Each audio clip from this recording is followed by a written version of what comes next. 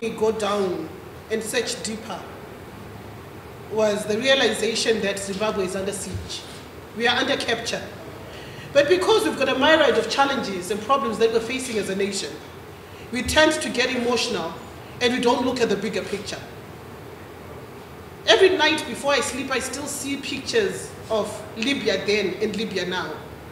And being the person that I've been, who has always been fighting for a better and just Zimbabwe, for every Zimbabwean, I've taken time to research and find out how we came to where we are right now as a country. And it is really heartbreaking that we indeed do have a third hand that has been operating within our civic space, within our journalists, within our political parties. This third hand has divided and destroyed all political parties in Zimbabwe, divided and destroyed every institution in Zimbabwe, because everything in Zimbabwe has to fail for the agenda to work out. So I will start reading my presentation. Since the 17th November 2017 Operation Restore Order that ushered in the Second Republic, there's been a general relaxation of the freedoms of expression. A number of dialogue platforms have been created as a way of building a culture of dialogue among citizens. The relaxation of the freedoms of expression, coupled with the growing use of social media, has been seen by the country's enemies as a loophole to mobilize citizens into an illegal regime change agenda and activities. Why I'm saying this is Zimbabwe is a constitutional democracy. And we have all been fighting for constitutionalism to be a reality in Zimbabwe. But in the process where we are fighting for constitutionalism to become a reality, some of us are involved in unconstitutional activities to dethrone a sitting government. Armed with skills gained from the Center of Applied Non-Violent Actions and Strategies, Canvas, an international organization based in Belgrade, Serbia, whose track record is littered with success stories of bringing down governments in several countries. Activists in Zimbabwe are unrelenting in piling pressure on the government of Zimbabwe, creating dilemma scenarios where there is core normative leverage through public sympathy. Canvas leaders who led the Otpo revolution in Serbia that brought down the dictator Slobodan Milosevic and worked with activists in Egypt, Libya, Syria, etc. in the Arab Spring, and their latest project was in Sudan. In short, we are under attack as a nation. They are tirelessly working to bring down one of the most entrenched governments that is hated by the United States of America for its radical stance in empowering its citizens. OTPO was funded by the United States International Republic Institution, IRI. That is also funding some activist groups in Zimbabwe alongside the National Endowment for Democracy and other smaller US embassy grants, as well as organizations like George Soros, OSISA, among others. I would advise all of you to go and research who George Soros is after this media symposium. Pursuant to the regime change agenda, the United States has trained over 200 activists from Zimbabwe through its Young African Leadership Initiative program, YALI. And most of these leaders are deployed into organizations to influence a neo-colonialism agenda. Zimbabwe has been a target of the United States since the Land Reform Program and the US scaled up funding for the civic society space. Since 2001, millions of dollars have been channeled into the regime change project through CSOs and NGOs, with some Zimbabweans having been recruited to be the US foreign policy gatekeepers and Central Intelligence Agency moles into the agenda. This program saw several regime change proponents working at the USAID as political affairs officers. These include Depros Muchena, Jacob Mafume, Otto Saki, Washington Katema, and others who literally propped up numerous regime change civic society groups, funded friends organizations that were supportive to the regime change agenda. And anyone who was not in their list of cliques was not being considered for funding, regardless of the brilliant ideas they had. The CIA capture of the Zimbabwe civic spaceship led CSO directors to generate numerous gigabytes of negative information about Zimbabwe to get money from foreign donors in their project proposal templates. The problem statement must be extremely adverse and alarmist, supported by empirical evidence, which is often fake, to substantiate and justify the request for funding, and these adverse statements go into the CIA reports database and are used not only to justify funding, but to justify the maintenance of illegal sanctions against Zimbabwe. The dangling of funds by the US, UK, and EU saw the proliferation of CSOs, some who were not registered, yet receive large sums of money, which often goes into personal use by directors. Examples, Promise Mukwananzi's Tachamuka, Ivan Mawarire's This Flag movement, that are not accountable to anyone, yet they demand accountability from the government. The majority of the regime change organizations did not register under the PVO Act, but registered at the Registrar of Deeds as trusts and have serious corporate governance issues that are ignored by donors because they are politically correct according to their agenda. Most of these organizations have serious corporate governance issues and corruption that saw Sydney Chisi's Yedes, Gordon Moyo's Blawaya agenda, Amnesty International Zimbabwe, Zim Rights, Election Resource Center, Combined Harare Residents Association, and Crisis Coalition, among others, falling into massive corruption scandals, some of them even collapsing.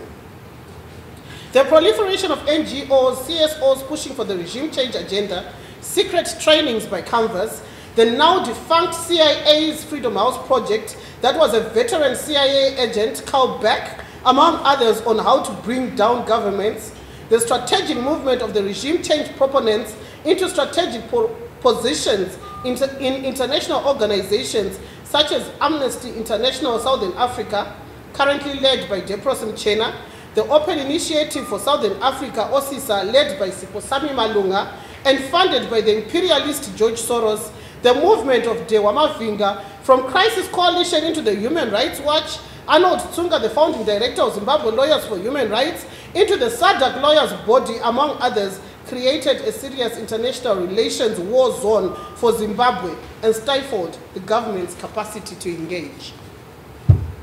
These organizations influence international perception about a country, and the regime change proponents are strategically positioned to influence the international community against Zimbabwe. There are concerted and unrelenting efforts to demonize Zimbabwe, backed by a legion of diaspora-based fake asylum seekers who want the Zimbabwe to become a failed state so as to justify their asylum status, have been vehement in attacking Zimbabwe, funding instability and sabotage activity being carried out by activists at home, such as the fake attacks of Patson Zamara, who bent his own wreckage Mazda Demio and scooped several thousands of dollars as donations for having survived an attack by the state. The local activists are bent on generating fake news that are alarming, sensational, and disturbing, with an objective of causing public alarm, panic, and despondency, using social media and making financial gains in return from naive donors. The state has been put into a dilemma on several occasions by activists, with the most recent ones being August 1, 2018, which my sister Abigail will unpack later on. That had been pre-planned in May 2018 as a strategy of defending the presidential vote at Canvas trainings in Cape Town, South Africa, and Livingstone, Zambia, as well as the January 14 to 16, 29 violent, spontaneous protests preceding well-timed series of fake abductions that are aimed at battering the country's image and ensuring that no investor comes to invest in Zimbabwe, and that sanctions are tightened against the government of Zimbabwe until citizens revolt and overthrow their own government, like what happened in Libya. Please note, the Magombe fake abductions were planned and executed after Zim Rights had invited the UN Special Rapporteur to assess Zimbabwe human rights situation. The UN High Commissioner for Human Rights dispatched the Togolese national at the invitation of OK Machisa and company. This was meant to thwart the anti-sanctions diplomatic score that had been scored by the government of Zimbabwe at SADC and AU platforms, while Nelson Chamisa was lobbying a whirlwind editor snag. The impending 31 July revolt by citizens will play into the strategy of the US of instigating the fall of the ZANU-PF government, replace it with a technocratic, neoliberal National Transitional Authority, whose proponents are Dr. Ibo Mandaza, Tendai Biti, Jonathan Umoyo, etc., etc. The NTA is a US-imposed idea that will see Americans pour millions of dollars into Zimbabwe for the resuscitation of the economy, provided the NTA reverses some policies that are nationalistic, such as land reform, and liberalize the economy to allow their companies to freely loot Zimbabwe's natural resources. This strategy emanates from the Henry Kissinger plan of the US dominance and looting foreign policy.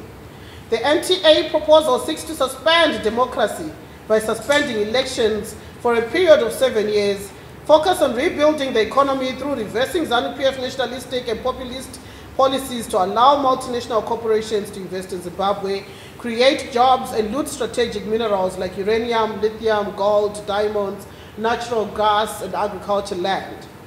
The time frame is anticipated to enable handlers to destroy the liberation movement from within, such that next time there are elections, ZANU-PF would have dissipated with the recent release of estimated $1 million for activists in Zimbabwe to execute the Sudan-style revolution in Zimbabwe, and according to Popovic's 50 crucial points strategies, buying, bribing some key people in the security sector, especially targeting middle and junior officers, is one of the discrete actions to slowly influence the security and result in the security system going on mutiny like what happened in Sudan.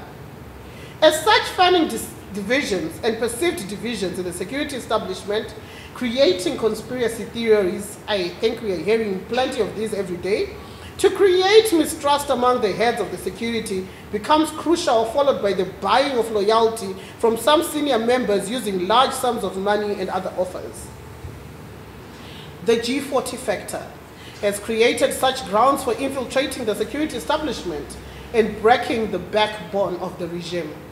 The security sector in Zimbabwe is currently at its weakest, as some former members sell secrets to the opposition and some have become strategists in the MDCA, while some elements remaining within are operating clandestinely, undermining the Second Republic, sabotaging programs, and collaborating with the opposition, or carrying out extreme activities that create backlash on the government, scoring goals for the regime change team. And please note, this infiltration is not only in ZANU-PF, it is also in the MDC. It is also in most political formations. That is why we've realized that there is no political party that has been able to stand for a couple of years right now, because there's a lot of money that is being used to cause divisions within political parties. The game is played in the public perception management arena, where the aim is to destroy public confidence on the current leadership through twisting information and government announcements, creating digital images, doctoring videos, creating graffiti, generating fake news, which is the tragedy of Zimbabwe, denigrating the leadership and making them laughingstock, thus making citizens rowdy and ungovernable. Popovic teaches that activism must be exciting. This gives activists enough adrenaline and energy to keep them going. It must be full of humor. The ongoing avalanche of social media and formal media onslaught of the president, the finance minister, and other prominent government ministers is to create anarchy through destroying public confidence of the leadership.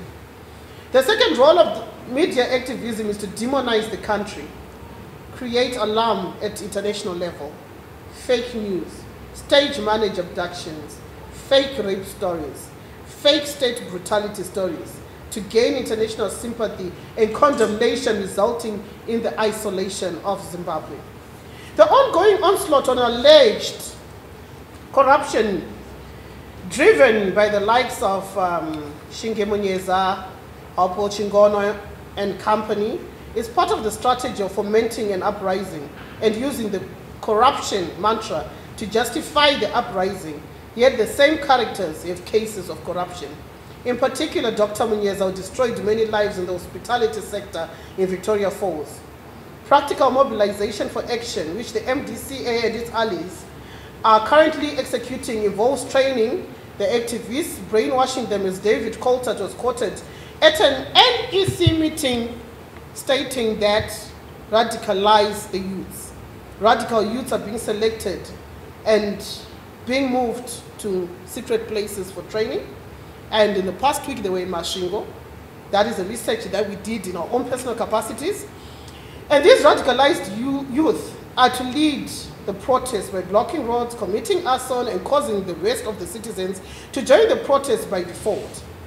While the action is happening, the Civic Society Coordination Mechanism is running a backup program. The activists are trained by CSO leaders and facilitated by organizations under the guise of prayers and nonviolent action, sometimes held outside the country, like the team that had flown to Maldives. The coordinated efforts of OSISA, USAID, EU, IRI, NED, TRES, Civicus, etc. funding organizations that in turn set up a mechanism where vetted and approved organizations are responsible for various activities. Some provide safe houses, some provide food, some provide medical services, others provide legal assistance, others do mobilization, while others run the rapid response advocacy mechanism that feeds back to the funders, and these include local and regional organizations such as ZimRights, NGO Forum, DHR, CSU, ZPP, etc. And they feed information and reports to Amnesty International, Human Rights Watch. They always tag or copy US Embassy, and people like David Coulthard send reports to the US Congress and the Secretary for Africa Affairs. Activists are assured of backup support like legal representation, medical treatment, protection, while they're in the field, and they're sometimes promised asylum in the UK, US, while others are promised money and scholarship and even housing stands because the MDCA is in charge of local authorities. So in short, what I'm saying here is, I've walked this road before as an activist. And there comes a time when you say enough is enough. We have to protect the future of this country. We have to protect our children. Because after all is said and done, there are some people who are pocketing the money, whilst others are being sent into the streets to go and get beaten up, and nothing comes their way. Some will die and they'll lose their families, and what has happened? Corruption is a cancer that is affecting every single person in Zimbabwe, which is a national issue, which should not be politicized, and which we should not allow foreign intervention, lest we destroy our own future and the future of generations to come in Zimbabwe. I thank you.